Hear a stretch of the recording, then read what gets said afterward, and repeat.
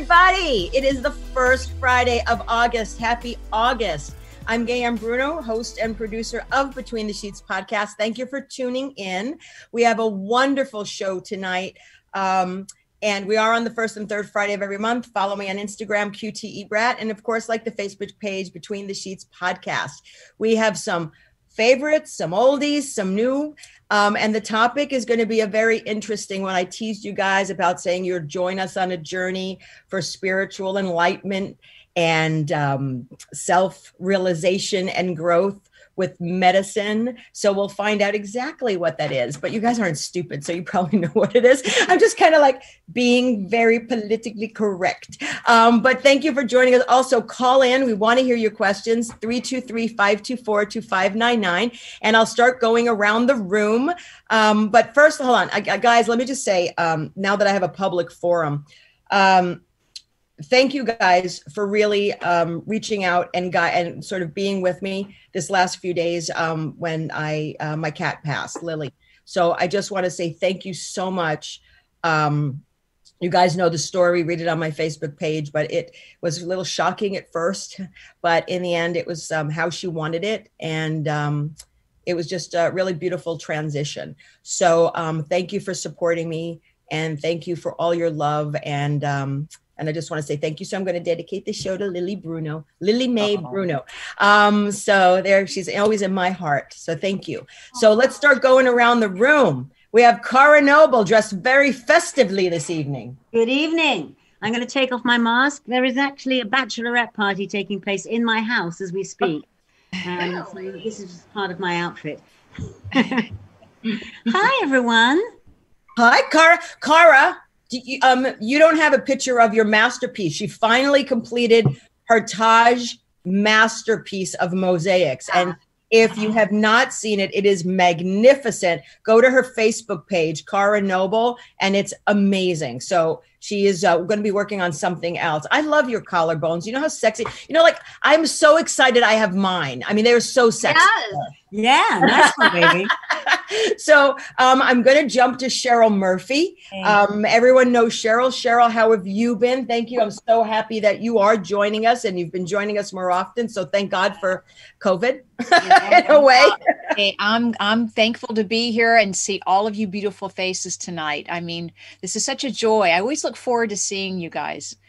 So thanks for having me back. Yeah. Well, we love you. So I love all of you guys. And then we have, Mara Shane went through a hair transition in 2 seconds.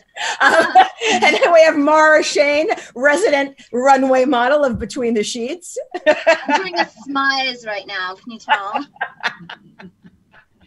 What have you been, quarantining? What have you been doing? Well, I've been really busy. I've been working on my art a lot. I just finished a painting that's going to go to one of the girls that co-hosts with you on your show, Delisha. And I've been just getting a lot of things ready on my website. Yay. Yeah. And you have a new Instagram page too and stuff for your art. So that's wonderful. Yes. And then, of course, someone that we've missed, I missed her profusely, the yin to my yang, who's still on mute. Take it off, Kim. Kimberly Sanchez. Dude, you think this was my first Zoom meeting or some shit. It's not the case. That's all I'm doing lately. Sorry. Yeah, I've been moving, and I got a new car, and it's just been, life's been like just running really fast, Kim's running in the fast lane now. And then now we have one of my BFFs, my soul sister. She was part of the second incarnation of Between the Sheets. She's, I keep forgetting to call her to say, hey, join us. Because, well, hold on. You used to always be in Rome. I keep forgetting it's COVID and you're right here in our backyard. But I want to welcome back Durga McBroom. Hi, everyone. Yeah, Hey, I've been here since Christmas. So I know. And I'm like, forgot all about her. But anyway, so glad to have you back. I love what you bring to the show. So it's, and this is a topic that's up a lot of people's alley today. It's a very curious topic. It's booming now. But without further ado, because we could talk a lot of shit, but I want to bring on one of my goddess sisters. She is amazing. It's Carol Benton. I'm just going to read this and then we move on because I get bored of this shit. A clinically certified hypnotherapist, transformational coach, and cannabis practitioner. She has a previous career as a DJ and music director, just so you know.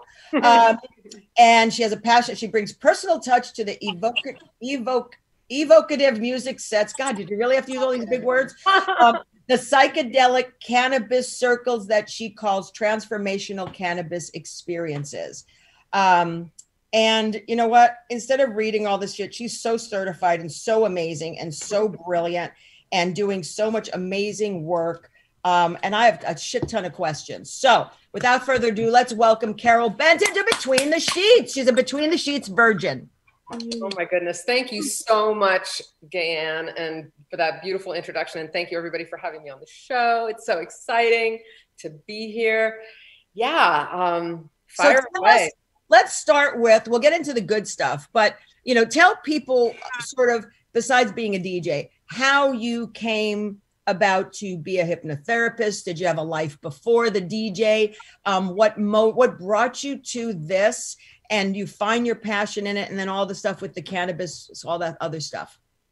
Yeah, it's been an interesting ride, an interesting trajectory. I had a long career in the radio business. I started as a DJ at 18, and then a few decades fast forward, and wrapped that up.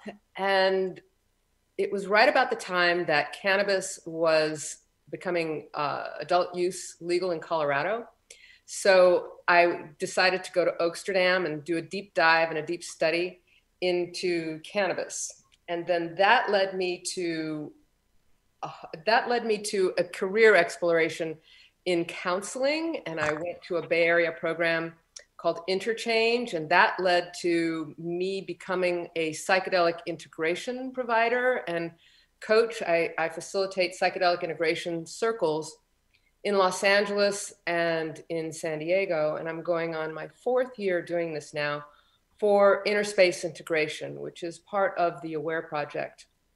So that led into the counseling program that I was in crashed and burned on the forefront of the Me Too movement. And it was definitely prescient and related. So you can just imagine. So it crashed and burned, this 15-year-old program that people really loved and respected. It somehow came out of Burning Man and had some very wise, different ways of transforming, if you will.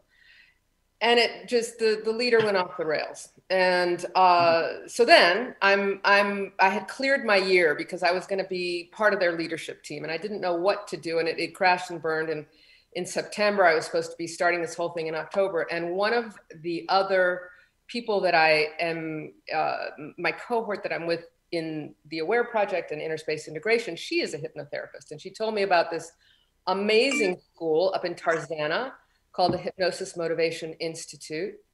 And I went, did their introductory class. It's like Hogwarts. It's like, magic school. And it was a year-long intensive. And what I loved about that school is that they had a clinic where you spend 6 months in a clinic with supervision. The classes are incredible. The training is incredible. I can't speak highly enough of HMI. And it's, I think, one of the only nationally accredited hypnotherapy schools in the country. So I went through that whole program, and then the opportunity led me to, and I'm doing integration circles and getting more involved and loving this because I've always been a personal development junkie, if you will. I've done all the workshops, I've read all the books, I've done my, decades of therapy. And so then I came across in March of, it was pretty recent, really, only about a year and a half ago, Medicinal Mindfulness. They're out of Boulder, Colorado. And Daniel McQueen of Medicinal Mindfulness wrote this book called Psychedelic Cannabis. And he has this whole program that trains you to be a cannabis-assisted psychedelic therapy guide. And so I've gone through 2 of those modules, and I'm finishing up the last 2 in a couple of weeks. And it's just really expanded my practice, people's lives. The transformation is really impactful. Cannabis as a healing medicine is just beautiful. It's very somatic. We can talk more about that. So I feel like I'm talking and talking and talking. So it's okay. You're the guest. You're supposed to. So, I mean, like explain how one of these workshops, like how they get put together, and like, this is just an extension of healing as through like probably therapy. It's another form of alternative therapy, correct? So like pot, I mean, it's cannabis, but in a pot, whatever. Yeah. I can't do it. It just, I'm allergic to it. So, but I mean, there was only like one time that I tried it, and it was something called, I think, White Widow or something like that. I don't know that brand. Oh my God. Like that. I felt really high, but I felt kind of like when you're on a hallucinogenic. That was kind of a weird one. And then after that, I kind of went, maybe I shouldn't be doing this anymore, because I was driving and stuff, and it was not very safe. But so like, but how does this work? So do people, like, they come in, they sign up, then is it a 3-day thing? Is it a 4-day thing? Is it a 24-hour thing? How does it work? Okay, so what I do is one-on-one transformational cannabis experiences, and that is part of a larger package where we would start with having hypnotherapy, a session outside of any cannabis or any substance, and we would get to know each other, and you would set an intention for why you're doing this work. And then the ceremony, the session itself, the cannabis part of the session, is about 3.5 to 4 hours long. And then there's an integration session on another day, probably in another week. So that's the one-on-one work. The groups, and I have done groups pre-COVID. Daniel McQueen was out here, and he came to my office and my studio, and we had a big group where we packed 30 people into this lovely yoga studio that's in the same building that I work out of. And that experience is about 5 hours long, and with a break in between 2 sessions, and the evocative music takes you in deeper. I'm now doing those groups online, actually, and a somewhat hybrid where I only have 2 people in the studio and have maybe 9 people or 10 people online. And that works nicely because people are in their homes and connected to speakers or headphones and sound system of some sort. So the thing that you spoke about, where you tried this White Widow strain and you were driving and you got really high and it was quite trippy, that would be kind of not the right setting. Because it's psychedelics, it's about set, which is the mindset that you have when you go into a ceremony or into a session. Then there's the setting, which is the container. And then there's the skill set we like to talk about, which is ideally you have a mindfulness practice, so you can breathe through with a mantra or following your breath, the intensifying energies. And then lastly, in the integration circles, we speak about support, which is integrating the experience, the downloads you might get, the big hallucinogenic things that might happen. So it's the right set and setting, skills and support. And with cannabis, this is super intentional in terms of you're taking it like a plant medicine. It is a master teacher in some ways. And, hey, they say, yeah, it's just pot. But when it's used this way, where you're laying in this still position with an eye mask on, and the music, the playlist is super evocative and beautiful, really. So you're seeing images, you're remembering things, you're feeling different things in the body. Cannabis is really somatic. So what that means is you might feel all of a sudden like this pain in your chest or something like that. And what is that? And then it brings you to a memory. And then, bring awareness to my body, use my breath to surrender is the mantra. And it moves and it releases. And so we as humans, we have all this trauma and, things that happen. Somebody looks at us wrong, our reptilian brain goes overactive, and we go, hey, what is that? And, you know, we're constantly stacking trauma, and just stuffing it. When animals have, a dog, for example, has a trauma, they will stun and then they'll shake. And so this can bring the physical symptoms actually of shaking and releasing in the ceremony. So, okay, so I did ayahuasca in a different type of setting. I didn't go driving after that. And minus the vomiting that I did with ayahuasca, that's sort of the same experience in a way, because there was music and stuff like that too. And it was a healing thing. And as weird as as life-changing, because I have to say it was life-changing for me. I don't think I'll ever do it again. But so there's ayahuasca, there's cannabis. I mean, I've also heard of mushrooms. There's that whole, like, I don't know what the real word is, but it's mushrooms. That's the one. Even like the synthetic stuff or whatever, MDMA, LSD, mescaline. So, I mean, all that stuff is done in I know that other people have done it with the plant medicine or in these environments. So it's all the same thing. It's just pretty much what substance is being used, because it sort of brings out the same thing. Is that the bottom line? One's legal, right? And others aren't quite yet legal. Isn't that the difference? Yes to both, and there are differences too. So yes. I just wanted to interject a little bit.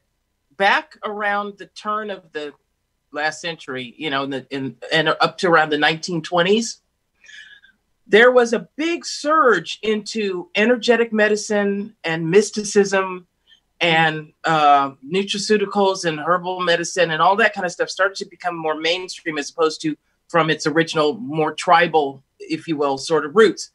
Then families like the DuPonts and the Rockefellers and things like that, they ordered a study of the efficacy, or actually the financial side of energetic medicine versus pharmaceuticals. Clearly, pharmaceuticals were far more financially viable. So they systematically set out to destroy the reputations of all of those other forms of healing. And suddenly these men, these shaman or whatever, they're quacks, and this is bad for you. And then on top of that, you had Harry Anslinger, who was behind the first, prohibition against like marijuana. And they made it like, if you smoke weed, all the young white women are going to run out and want to sleep with big black jazz musicians and Mexicans. And it was really about trying to keep Mexicans out of the country and prejudice against blacks. And they just tied it all together and made it all big and scary. So now, starting in the 60s, people are coming back to these things that have been around for hundreds and thousands of years, actually. And I think it's great. So I just wanted to add that little history lesson. Yeah, the element of control that happened in that era. And it was also to employ all the agents that had been busting people for alcohol. When alcohol prohibition ended, they needed to create the DEA to keep everybody employed. And then Hearst wanted to make paper out of timber, and hemp was too renewable. So, yeah. Carol, I could really see this being beneficial for PTSD, which more and more people are just coming out and realizing that, even car accidents are PTSD. They're having a lot of anxiety, and they're realizing, hey, anytime we do have trauma in our life, that that like the body holds on to it or something, right? And we're just releasing those emotions. Yeah, there's a beautiful book called The Body Keeps the Score by Bessel van der Kolk, if you've read that one, and that talks about how we do keep all that trauma. And that's why I think there's a big push right now. I haven't seen the status of it, but the NFL has been wanting to be able to use cannabis, because I know firsthand, and I've put this to the test, when I have hurt my knee or something like that, if I take 2 puffs, it takes it away. It's amazing. So really, the healing properties of this medicine are big. So why do you think, like, mushrooms are illegal and other things like MDMA. I mean, I thought MDMA, which is that's the pharmaceutical like name, I guess, for ecstasy, but like I heard it was like legal in Canada and it's treated like with psychotherapy and stuff like that. But like, why is all this stuff illegal? And is it just for money if it's helpful? I think Durga hit it on the head when she talked about, the DuPonts, and there's no money really in cure. There's money in treatment. That's right. That's right. Not to mention the fact that if you think about it, all of these different substances are designed to expand your mind, give you a different perspective on things, a broader perspective on things. And those elite controlling families, it behooves them financially to keep everyone asleep. So of course, they don't want everybody to start waking up and going, whoa, I didn't realize this is what's going on and what's being done to us. That kind of sucks. So they want to keep us drugged up and with pharmaceuticals and asleep. Mm-hmm. Although the toothpaste is out of the tube, and MDMA, for example, is almost legal. It's finishing phase 3 clinical trials right now, and the next step is expanded access. So expanded access clinics are going to be online within another year. The treatment is going to be very expensive, but it's happening. And psilocybin, both psilocybin and MDMA have breakthrough status with the FDA. So that means they can't keep these medications from the public at large. MDMA for treatment-resistant depression PTSD, treatment-resistant PTSD, and psilocybin for treatment-resistant depression and other things too. I mean, there's been studies for smoking cessation with psilocybin.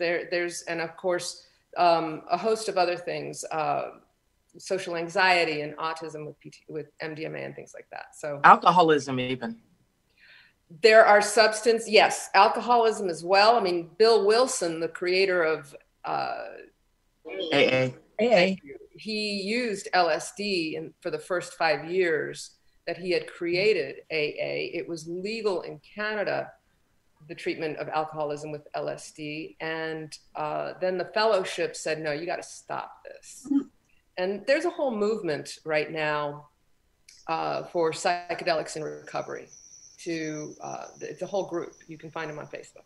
So what does a psychedelic actually do that changes you from being trapped in a trauma? How does it help you expand into your new world? What does it do internally for you during that session? So we're talking about different substances, but I would say in a broad stroke, it will release the stored trauma in the body. It will help people to reframe difficult memories, processing them. And in the case of psilocybin and some of these other substances, ayahuasca, it also creates new neural pathways and new synapse connections. And so it's. But what I don't understand, so I mean, I've used all of that recreationally, like a lot. LSD and mushrooms and MDMA. I mean, all of that. I don't, maybe because I took too much of it for a medicinal thing. Is that the deal? Like you take a smaller dose of it? Because I can't imagine functioning like on the mushrooms I've taken. I'm not. You take? So there's microdosing, and then a big macro dose, if you will also help you to purge, certainly with ayahuasca and with mushrooms too. It can release, releasing happens with tears, with throwing up, with the other end, and yawning is a release. And so the macro dose has its place, and that's what I think also helps to dissolve perhaps limiting beliefs and create new pathways, but perhaps microdosing too, because there's not enough information. There's not enough studies been done on it. So the macro dosing, I'm kind of interested in. First of all, I wanted to try mushrooms not that long ago. And so, of course, you know, I get them. And I was going to do it with a friend of mine. And comes the day we do it. And I'm looking at it. I'm like, I don't want to do this. I'm not going to do it. Yeah. And she's like, why? Well, if you're not going to do it, I'm not going to do it. And it's sort of like I listen to my body or my intuition or my inner voice that said it's not time yet. I also was scared because, not that I'm a scaredy cat, but I've never done it. So but I read about things. So I just didn't really feel that I could do it and someone else do it and then sort of know what was going on and sort of like taking care of each other and stuff like that. So then I thought, okay, we'll do it at some point, but I think we need a facilitator because I just didn't want to be responsible for someone, even though they willingly were wanting to do it. So the microdosing, I mean, for the past year, at least that's when it came on my radar, I started reading about microdosing. And now that's legal or not legal? Not yet. As long as mushrooms are not legal, period, it doesn't matter how you use them, what small amount, it's still illegal. Well, so there's a little gray there because they were decriminalized in Oakland. Actually, all plant medicines were decriminalized in Oakland, and they were decriminalized in Santa Cruz, and they were decriminalized in Denver. And what that means is that they are lowest law enforcement priorities. So for personal use, I think you're okay. Nobody's going to bother you with that. The therapeutic aspect, the psilocybin is on the ballot in November in Oregon.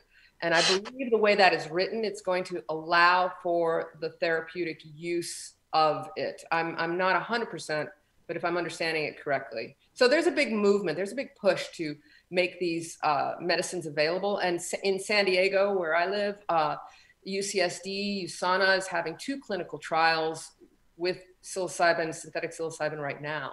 Too. Synthetic?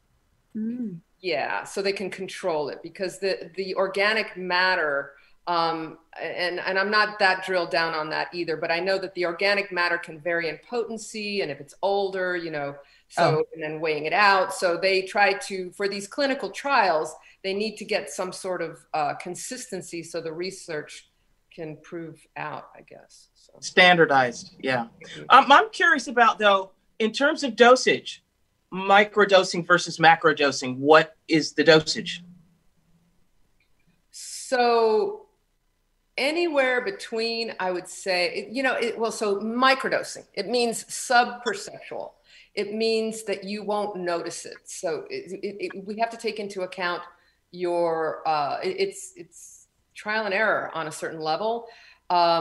Anywhere from 1 gram to 2 grams of psilocybin is probably a starter dose. So anywhere between 0.5 to 1 gram is probably a microdose. But then even less than that, because some people can, you know, and they're microdosing also LSD. So, and sometimes less actually is just as effective. So it really means to be subperceptual, not noticeable. And there's a couple of different ways of doing it. Paul Stamets has created this whole protocol called the Stamets stack, where you're putting in medicinal mushrooms like lion's mane and some niacin with that too, which can, I guess, create flushing of the, I don't know, of the body. I'm not a big fan of niacin, but that's flushing of the body. Yeah, I don't think any woman over 50 would want to try that. We just get that naturally. I really don't think we need a mushroom to help us flush. Okay. Yep. Lion's mane is a great medicinal. Let's right now. Yes, Mara. Mara has a question. I don't know if it's too soon to segue into this topic, but I'm really interested in hypnotism and what kind of a person is every person going to be able to be hypnotized if they're willing, or because I tried it once with this one woman and I could feel the energy coming over me with her hands over me, but I never fully submitted into it. Like I was, at one point I felt like I was going to fall asleep, but I would be interested in knowing about that with treatment. Sure. So most people, I would say, can be hypnotized, and frequently we're in a state of hypnosis as we go throughout the day. It means that you are in a state of suggestibility, and when we're driving or seeing a movie or something like that, we're engrossed in what we are involved with. Even in a conversation, there's a whole modality of cognitive hypnosis, which doesn't ever actually put anybody into state. They just talk, and because the conversation is the hypnosis. So there is a segment of the population that is really difficult to hypnotize, and they're usually the ones that are very much unwilling to give up control. Yes. And so when I'm having the discussion with somebody as to whether or not hypnosis is, if they're fit for hypnosis, I really stress that they need to lean into the imagery that I'm providing and believe it, because otherwise, if they resist, they will get those results. You know, it's kind of the thing, whether you think you can or you can't, you're right. So Carol, I have a question. I did hypnosis to stop smoking. And I stopped for 4 years. Then I went back. And then I did it again for hypnosis, and I did it for 7 years. So like hypnosis, does it have an expiration life? You know what I mean? Shelf life, because it's kind of like I was good for 4 years and then some trigger, and then I started. And then I was good for 7 years, and then some trigger, it started. So is hypnotherapy, should it be considered like, in a way, when you go to your regular therapist, you kind of need a tune-up to keep it? I mean, I don't know. I'm asking. Yeah, I think so. I think it depends on the person, and if you're ready to finally let go of those cigarettes. You know, I too was able to stop smoking with hypnotherapy, and I had tried to quit 3 times before that. And so by the 4th time I used hypnotherapy, and it worked, and it stuck, and I haven't gone back. So yeah, so it really is a matter of whether you're ready for it. And I teach self-hypnosis skills as well. And certainly meditation. Hypnosis is a lot like a deep meditation or a focused awareness.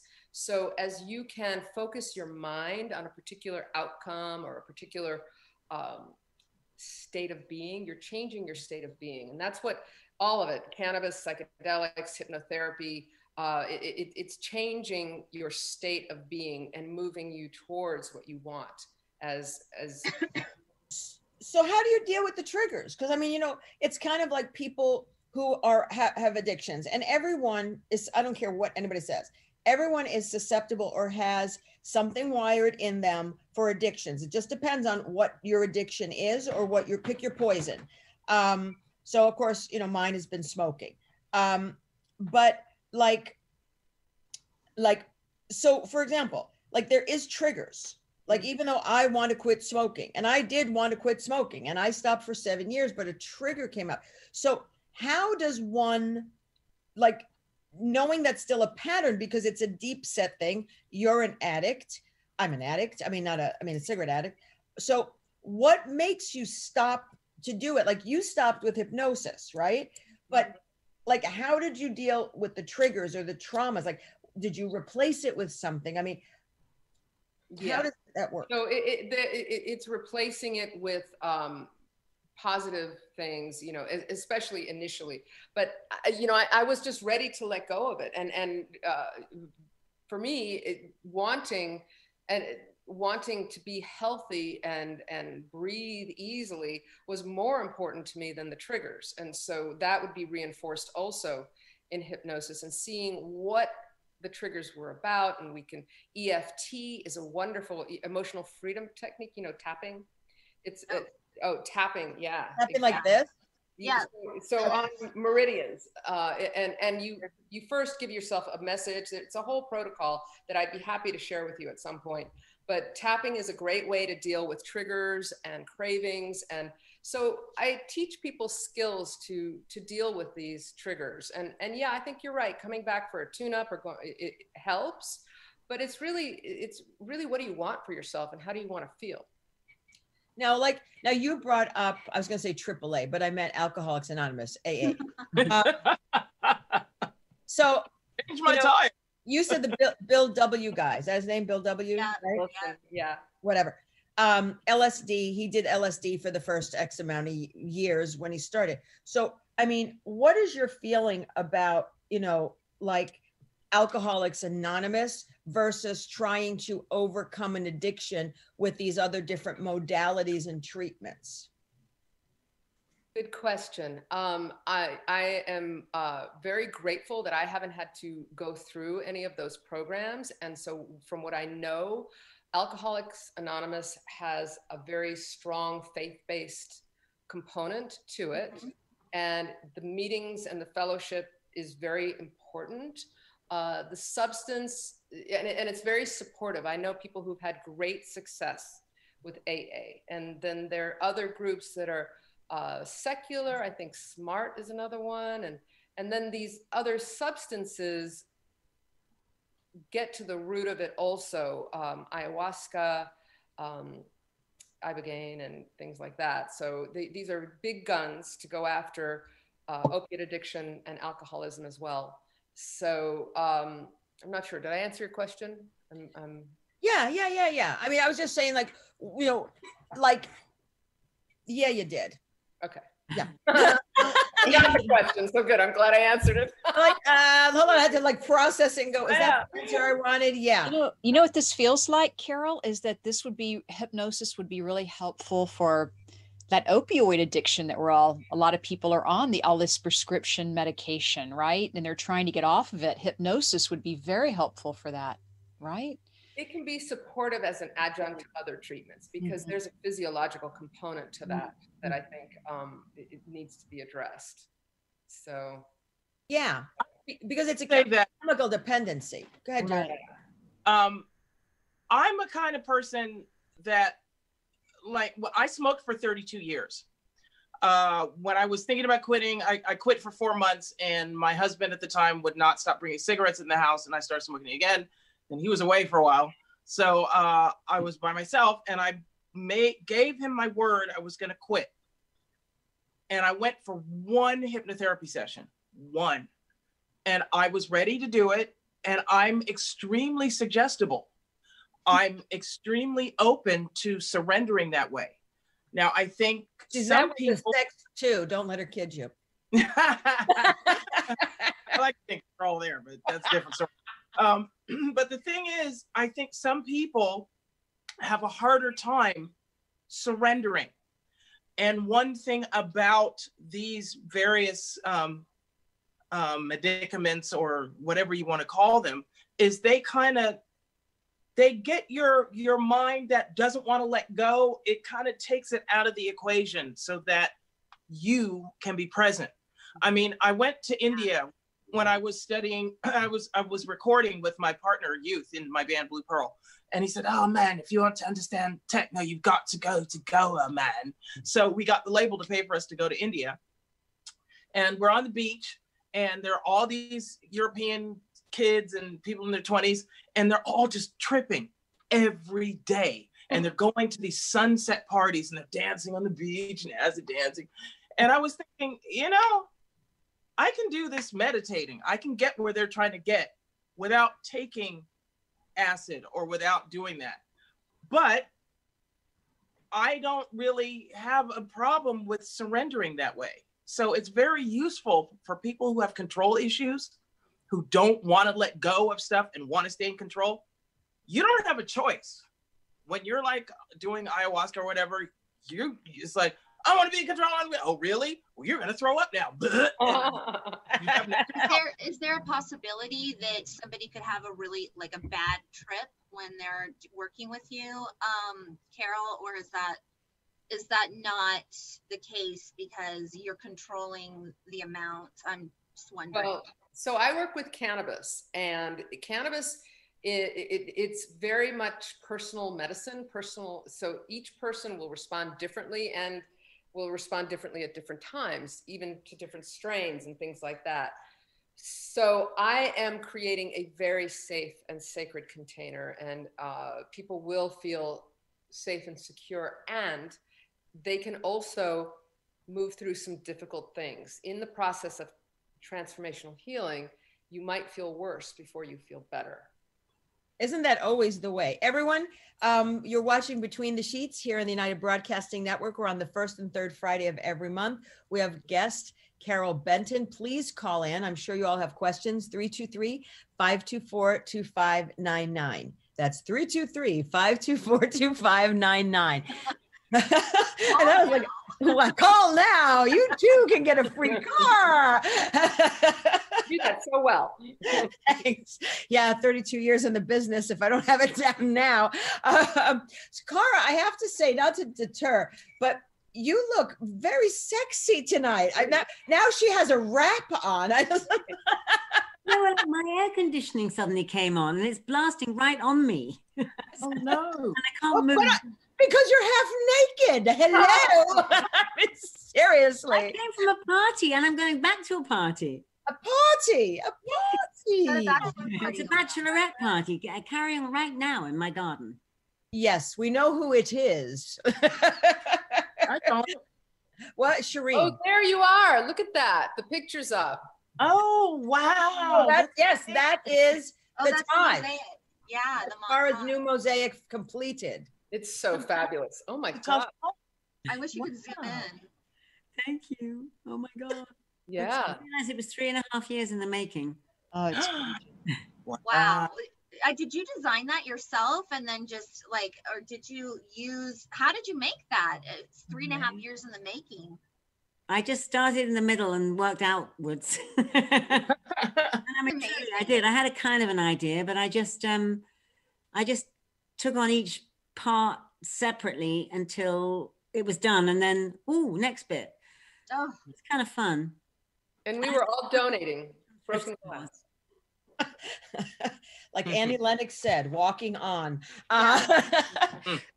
So Durga, I'm going to bring you up. I mean, you've experimented as well, correct? Yeah, I have. I know. I can tell you that. But do you feel that, have you done it recreationally only, or have you done it in a setting, as Carol has saying that, obviously she does cannabis, but in other settings because other people offer other things? Well, I have generally, it's been with the intention of being recreational, but it's turned into something else because I've practiced a spiritual path since I was a child. So in fact, the last time, I think it was the last time, no, the time before last the last time I took acid on purpose, let's put it out. I was in India again. So I was there and I was observing all of this, but I figured, I'm here, when in Rome, do whatever he's doing. So people would go to these sunrise parties where you go to sleep and you wake up at midnight and you take your dose and go to this party, and people would dance until, as the sun came up. So my boyfriend and I go to the party, and it's out in the middle of the jungle in this castle thing.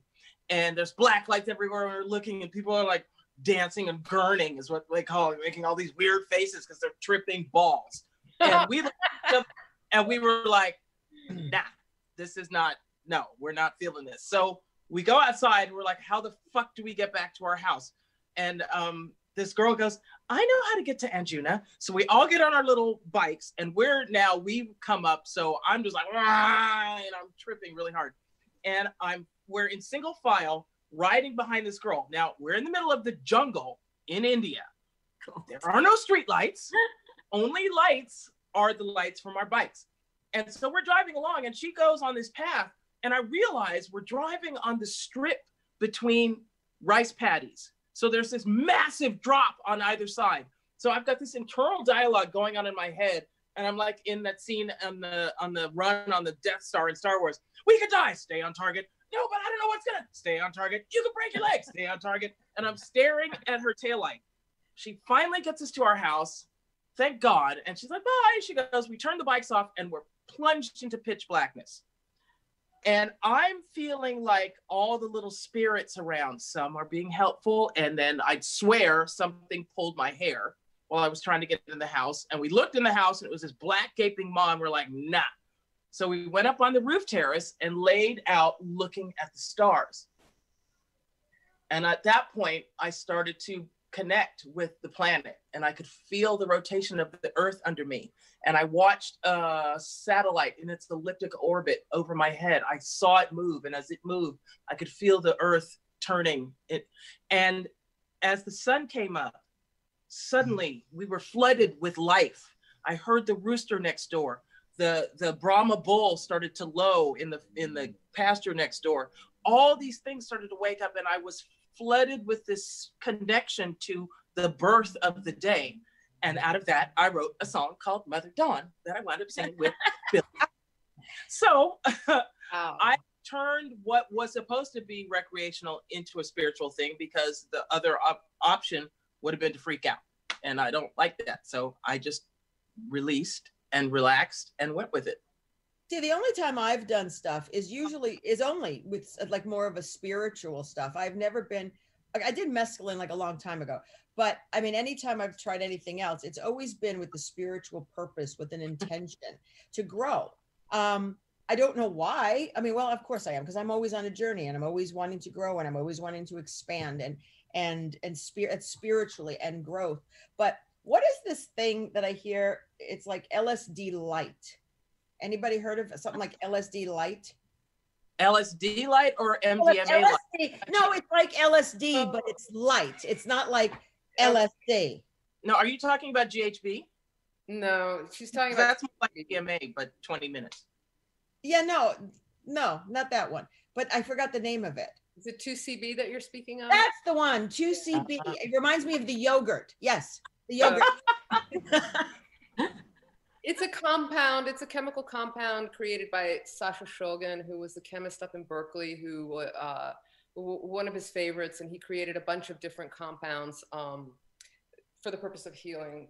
You know, he became a big proponent of MDMA, which I think there's a direct correlation to the healing and the studies that are being done now as a result of his work.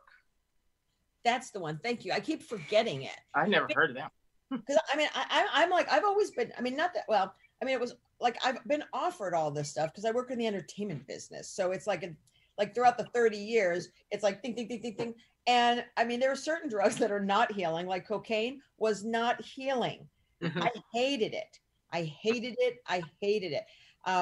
But there's some that I liked. And MDMA was one of them. I mean, I have to say, if I had to be nostalgic and say what was my favorite drug, it's MDMA or ecstasy or Molly or whatever. I would say, but I haven't really tried a lot of like mushrooms. Obviously, I'm 57, I haven't tried it. Everybody laughs at me going, what do you mean you never tried it? We tried it when we were 20. But there's certain things that I haven't tried, but I must say I am curious to if it's done in the right setting for the right reason. I almost forgot. Also in India, and I got another song out of it. We went to a beach called Arambol, where there's the sea.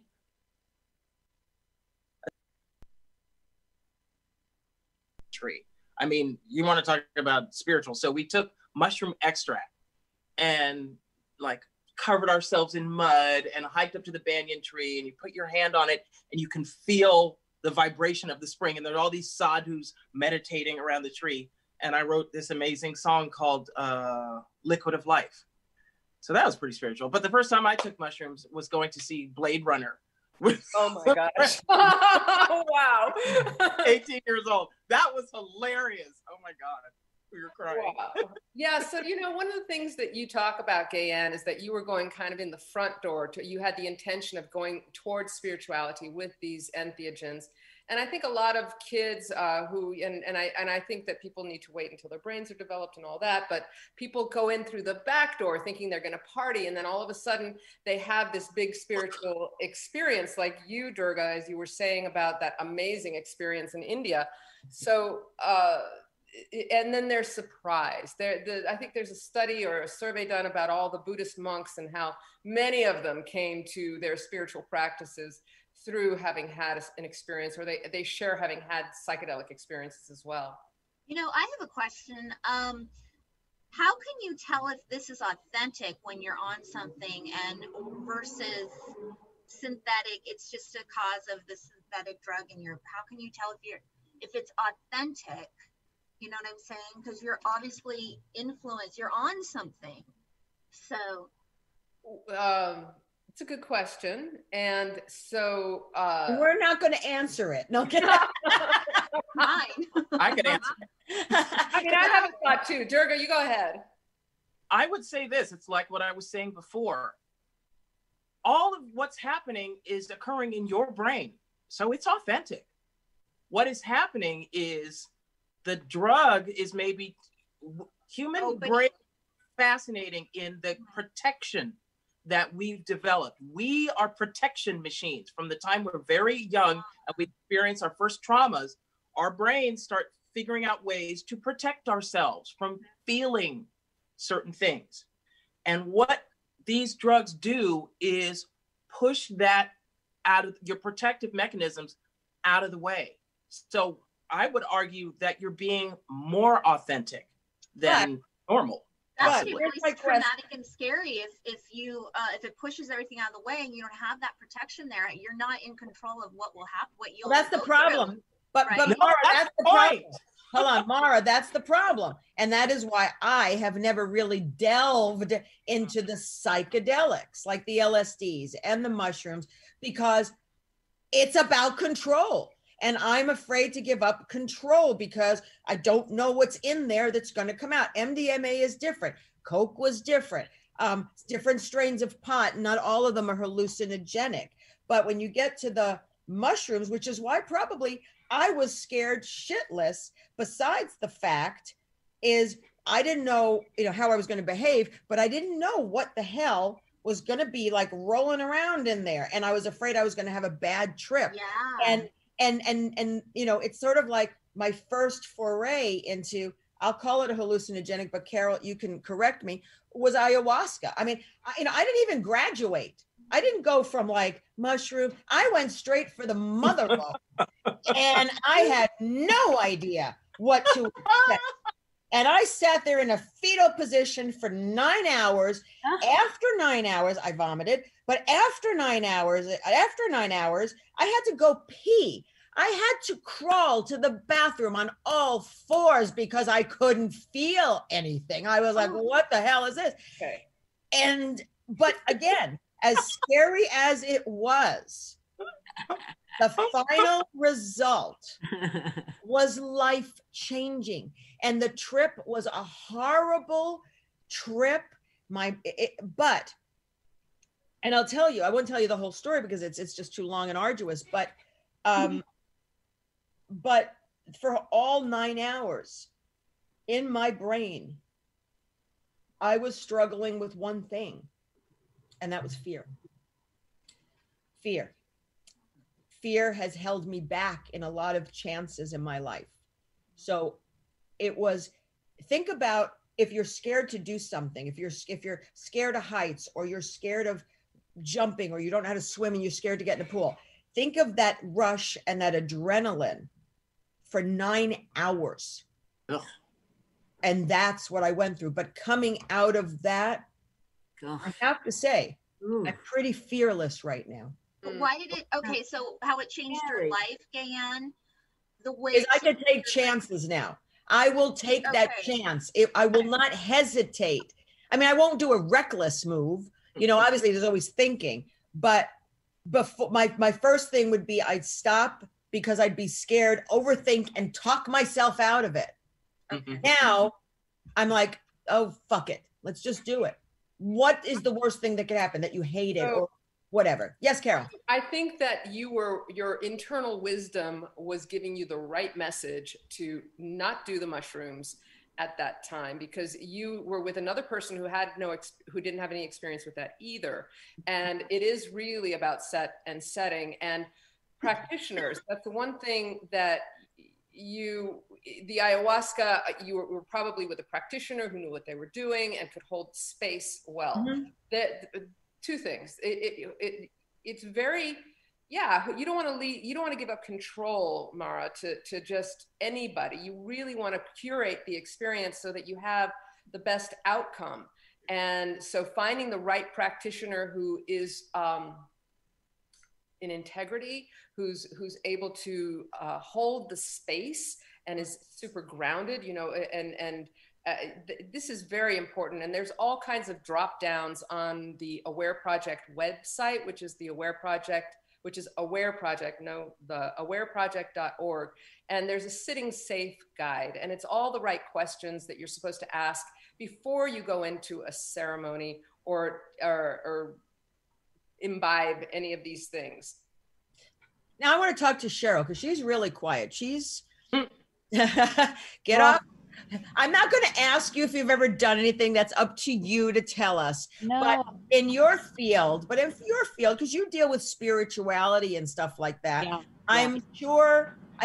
Do like people in your field sort of dabble and try it? Just to get into that deeper spirituality.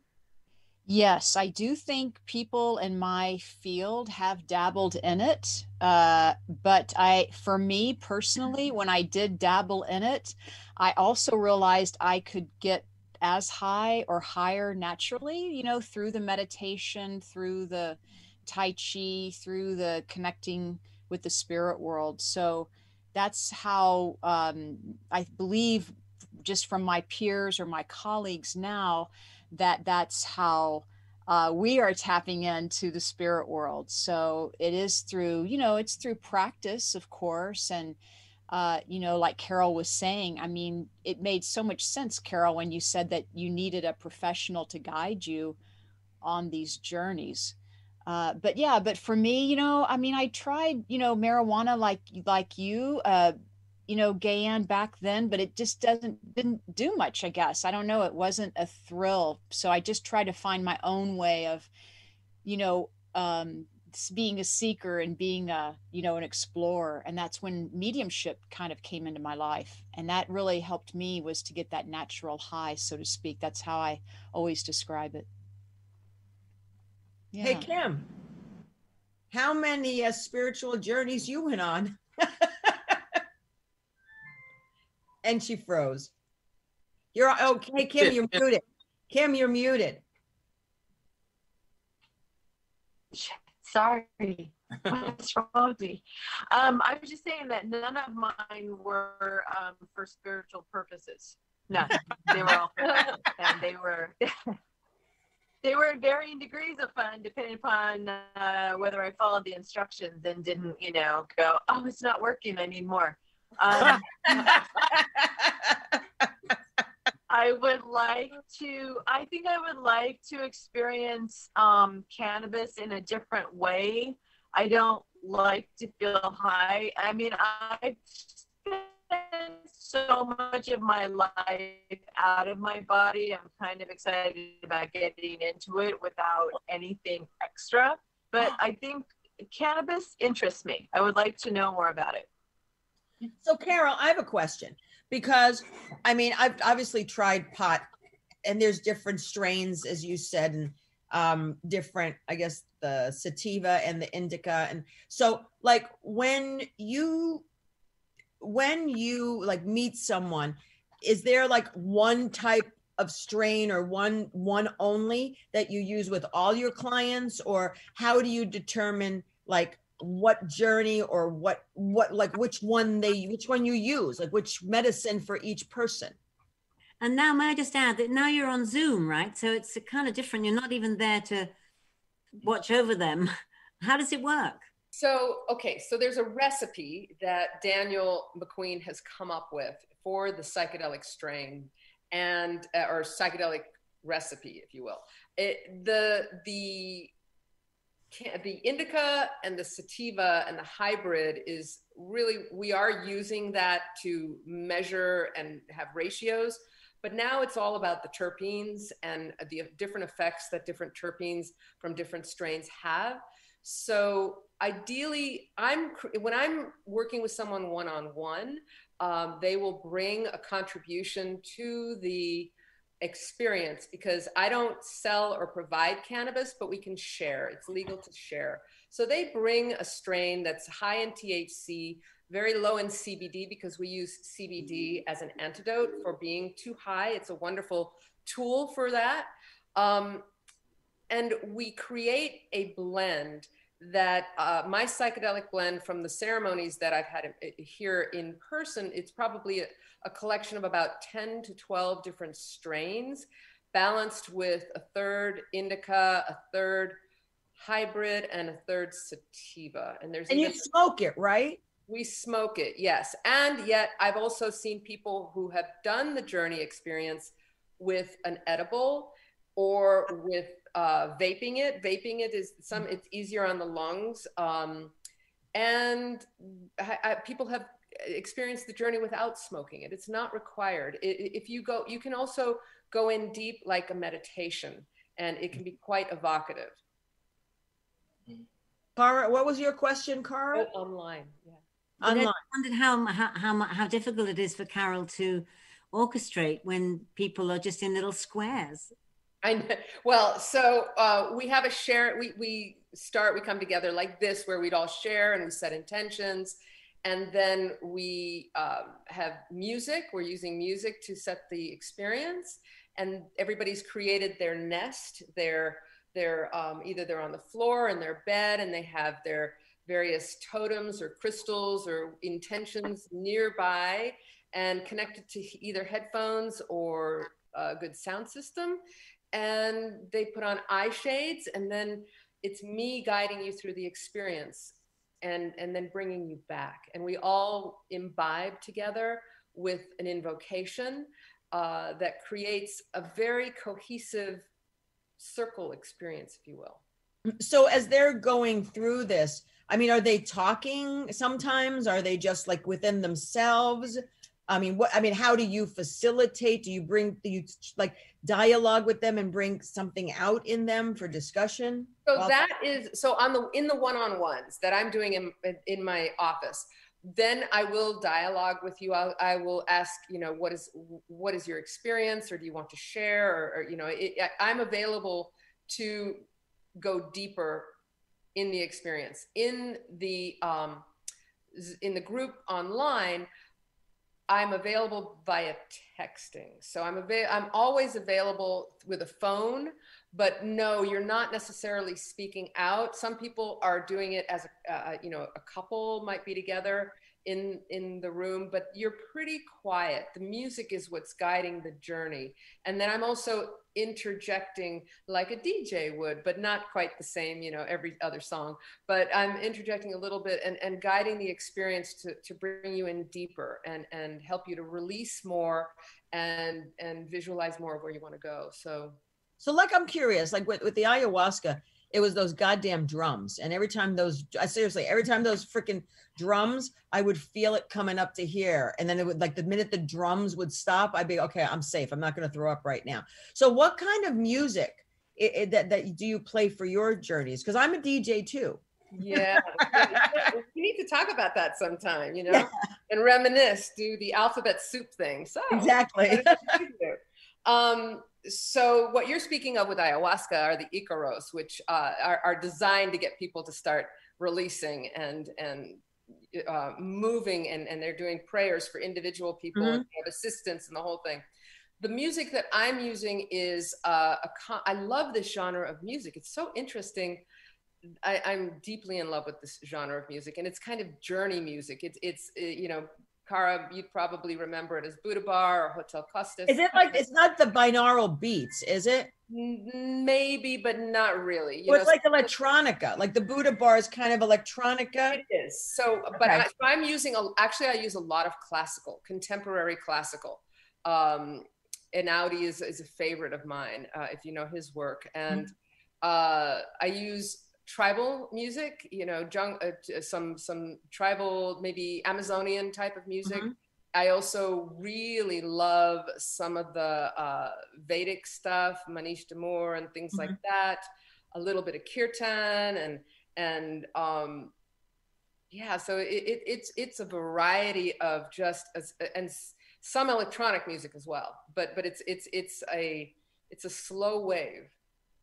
And then there's some that punctuate the experience to take you in deeper. So a little bit of the bringing the tempo up sometimes to get more evocative. I mean, the funny part is music in itself is healing. Mm-hmm. You know what I mean? I mean, seriously, if like, I'm sure all of us, we have songs that, you know, if we're in a sad state, and of course we have to like compound it because we're victims at that point. Oh, poor me, pity me. You put on that horrible gut-gunching music to make you cry even more, to purge, you know, and when you're happy, you know, and it really is interesting to me that, you know, really, I mean, music, and obviously there is a study and then people have worked with music therapy, you know, and I think it's just amazing how like music therapy that can heal and can change, but then if you mix it with what you're doing, that it's like a marriage that really, it's kind of like you're doing the 100 and 180, you know, it's pretty amazing, I think. You know, Carol, what I just wanted to interject here is when you have that expertise of being a hypnotherapist like you do, I really feel that you bring it to a whole nother level. You know, you've got to be, I mean, it just feels like with that type of a background, you would provide a more nurturing, you know, more compassion, more relaxation to people. So, I mean, it's just got to be really a high caliber feeling. It's just what I get when I get your energy and what you're all about. It just really feels like it's the whole package there, you know, where you're caring for the person, right, as a whole being. That's what I'm feeling. Yeah. Thank you, Cheryl. Yeah, thank you. That is definitely my objective, is towards healing and health and releasing what no longer serves. And yeah, I do energy work also. So I do. That's Reiki, right? Reiki. Yeah. So I'm doing, that is also what I'm providing in the one-on-ones and in the circles in the circles, I'm working with the energy with the individual and as a group as well. That's even better. Wow. That's fantastic. What is process work? One of the Sorry. What's process work, Carol?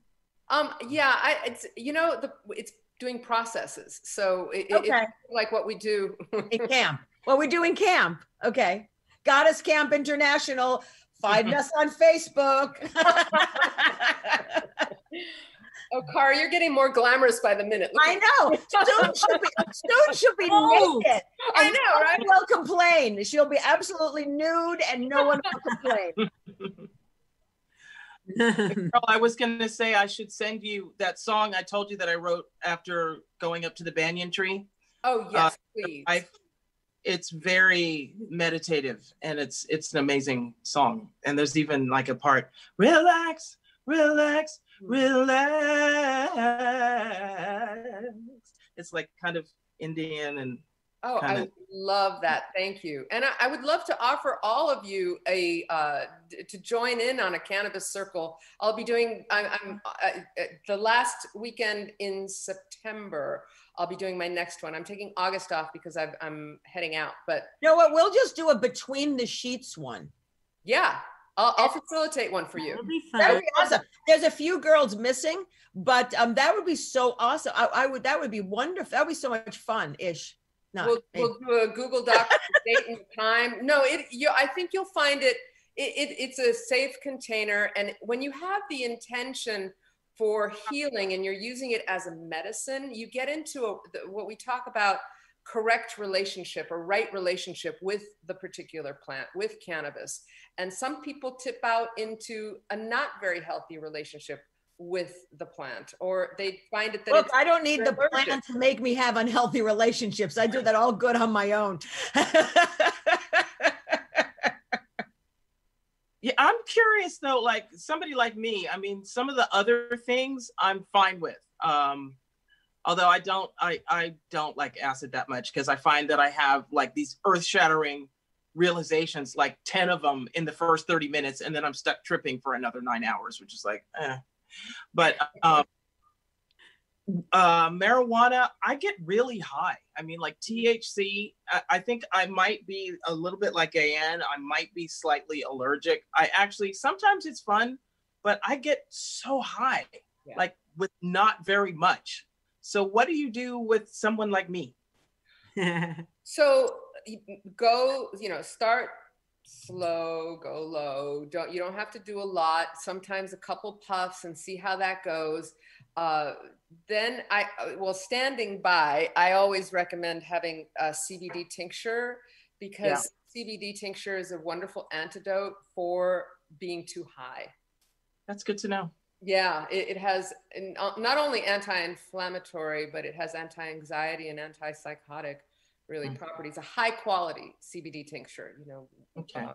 I think I react the opposite of a lot of people. I mean, once a friend came over, I was on tour and we were in Arizona, and she brought some Maui Wowie from Hawaii. We got so baked and everyone's like, oh, they're just basking. And I'm like, let's do an aerobics class. And I was like, come on, let's go. And one by one, they like all fell out. And then I finished the class and then passed out by the pool and woke up in a puddle of slobber and then ate half a cow at the attractive. That's an attractive sight, Durga. Hey, it's the truth. Hey, Carol, I have a question. So like when you do these sessions, like do people sign up for 5 sessions or is it one and done?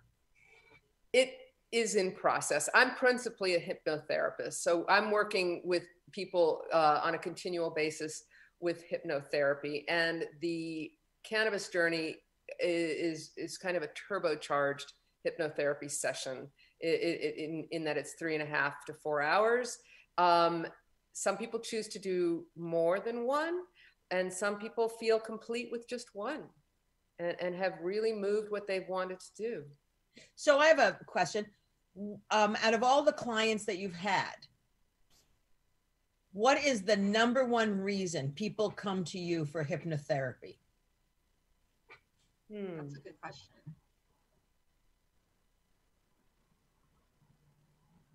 I think I connect with people to help them release anxiety and to move towards greater love and joy and feeling of freedom in their life, a feeling of alignment. That's great. I was waiting for sex addiction, alcohol, drugs. I was waiting for. And here she is, like Cara, like a true goddess. Just everything. It's love, love, love. It kind of is. It just really is my jam, as they say. So, guys, I mean, we've got 15 minutes. Anybody else have any questions or things to impart, on Carol or with each other? Share any journeys, any experimentations? Anyone? I wish I had some, but I know, Mara, I thought Cheryl, have you ever done pot? Ever? Never. Ever? Never. I haven't anything? done that. No. Have you done anything? Do you have you tried alcohol? No, I've of course I've gotten tipsy a little, but I've never been drunk. Wow. I know, she's like the virgin. She's like a virgin. I'm like Sandra Dee from Greece. Before she turns over to Unfortunately, I'm like Rizzo, so No, I love you for that. Can I add something? Yeah. So I want to just really add this disclaimer in about psychedelics and cannabis, that it's not for everyone. Psychedelics is not a panacea. We're in this psychedelic renaissance where everybody's like, yeah, it's gonna cure me of this, that, and the other thing. So it's really important that people do the research, and there's good reason to be wary of them. You want to have the right setting, support, and your skills, a mindfulness practice. So there are other ways of achieving psychedelic states that do not include substance, entheogens, such as breath work is super powerful, holotropic breath work, transformational breath work. There's a whole bunch of them. And there's also cannabis-assisted breath work, but here we're talking about things that are alternative to substance. So breath work is one. Float tanks are another. If you remember the Altered States movie from the day, that was about John Lilly. So float tanks can get you. Really? Yeah. Yeah. Based on that. Yeah. I didn't know that. And and hypnosis, of course, hypnosis can create a non-ordinary state of being. And certainly for the people who are easily hypnotizable. Durga, I'd love to try that on you sometime. Yeah. And other ways of getting into ecstatic states, dancing, ecstatic dance is another, meditation, certainly. I'm sure I'm forgetting a couple here, but pardon? Tantric sex. Tantric. Yeah.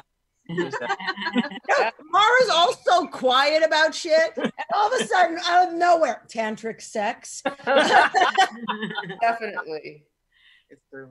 Oh my God, I like rough, but that's okay. They have to touch me.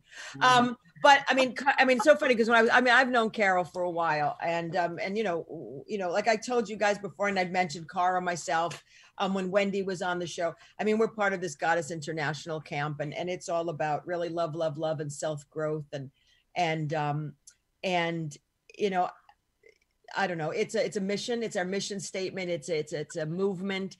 We're not a religion. Or maybe we should be and be 503c and make a shit ton of money. So, but you know, I love the way that everyone on this show, and especially my goddess sisters, come in and we challenge each other, and we help each other grow. And I've always referred to Between the Sheets as not just a podcast, it's a springboard. It's my therapy session to talk about things, to learn, to grow, not to judge. And again, we've done another amazing show. So thank you, Carol. Thank you so much for being here.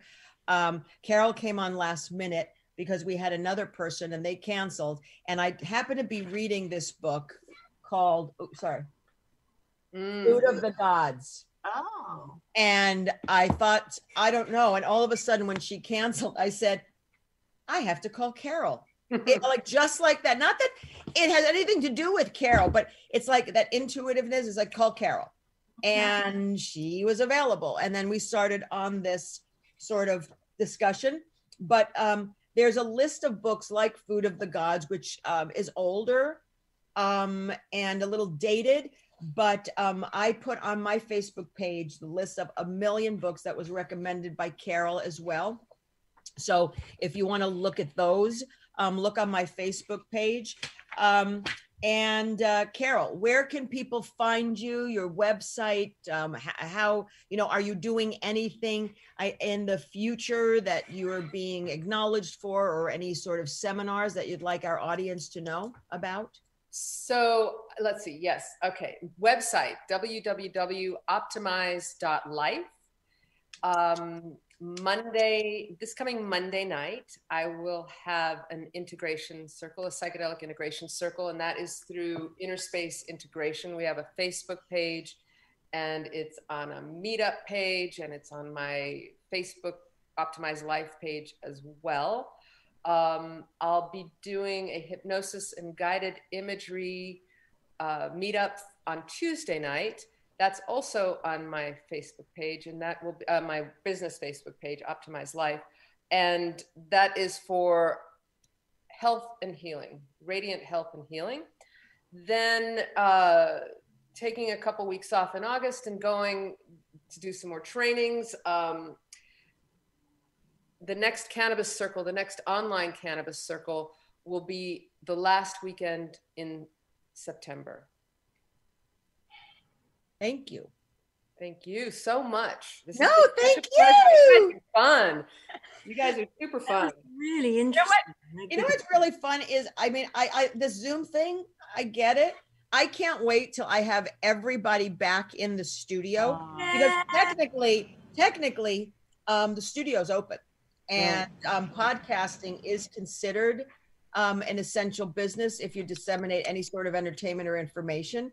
So I've said this last month, but I'm going to reach out to you guys. I think the third show of the month, I do want to do it in studio, and those who want to come, you can wear masks. But one thing that I think is lacking on this Zoom, and I'm glad, is energy. I miss all of you. I miss feeding off of you. I think this is great what we have, but I like to feel your energy, and I think it's more spontaneous, and quite frankly, it's a better show. So, so I'm going to be emailing you girls, and whoever wants to come in the studio with me. I'm in. So depending on how I feel. No, I know Durga's having surgery. Yeah. So Cara, where can people find you? I know you have to get back to your party. I have a party. So I know you have a party. So where can people find you? What are you up to? And then you can just pop away. Well, I'm on, normal Facebook. Did just do another radio podcast recently with my old radio chums from London on a different podcast called The Unexplained.tv. And normally it's about the supernatural and all sorts of different things. But we talked about our ghost stories. And that was lovely for me because it was all the guys I used to be on the radio with 20 years ago in London. Oh, fun. That's The Unexplained.tv. You can find that. Thank you. And Mara, what's going on with you? Where can people find you? Tell us your Instagram account. Tell us all that stuff. Okay, so Mara Shane Art is my Instagram, which is Mara Shane Shane Art. And then you can go to my website, which is marashaneart.com, and then Mara Shane Custom Designs on Facebook.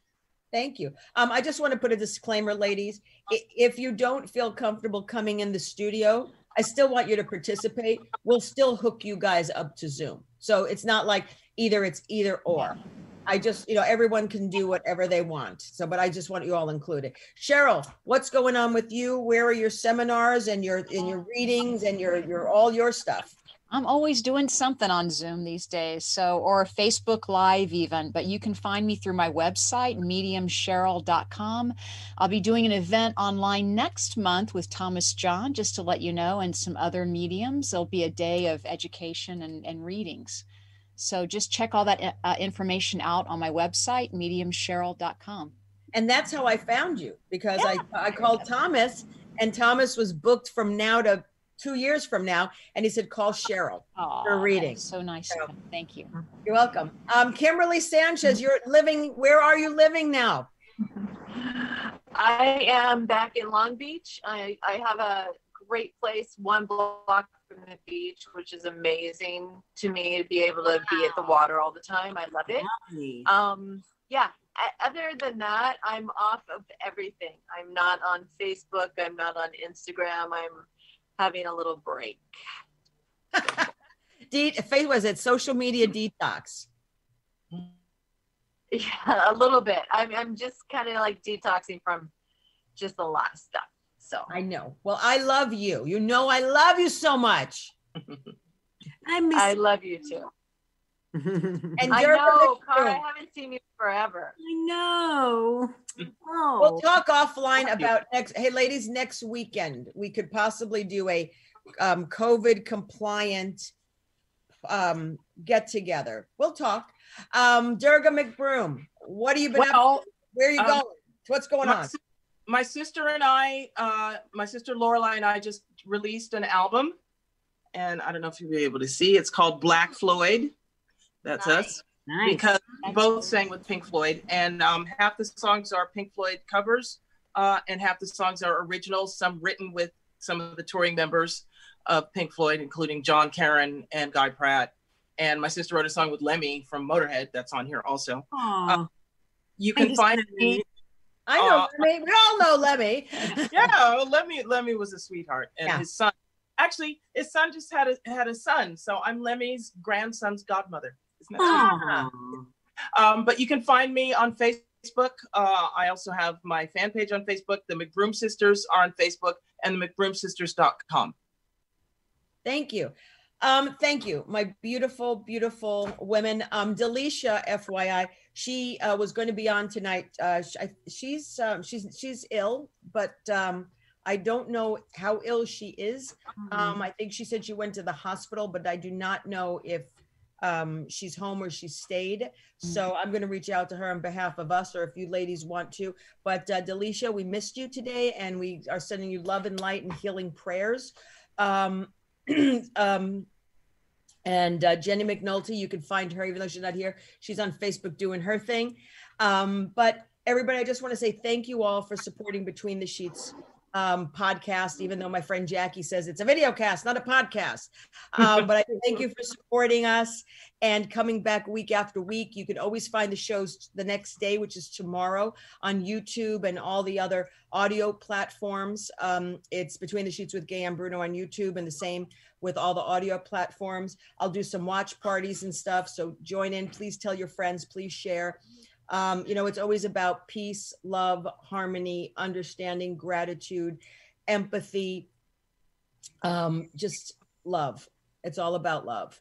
And if you start from that, I think, it's self-love first. You have to self-love first before you can love others.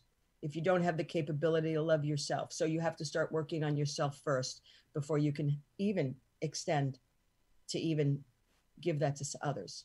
So I let you go. I thank you again. We'll be back in 2 weeks, the third Friday, and be safe. We will. Cara's going to hate me, but some of you wear the damn masks, especially if you go out in public. I mean, just try and be, just conscious here. It's not about you, it's about the others. Really? But seriously, let's take care of each other. I mean, the world sucks because we don't take care of each other. And if, like I said, if there was a little bit more love, then maybe we wouldn't, be in a lot of situations. Fuck Trump, vote blue. Yeah, it's what I'm saying.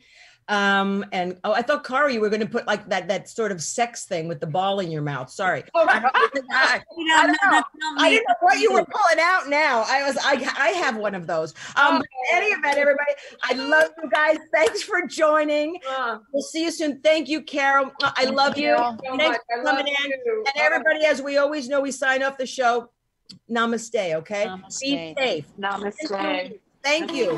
Kurt, cue the music. Thanks, Thank Kurt. you, Carol. Thank you so much. Bye, everybody. Bye.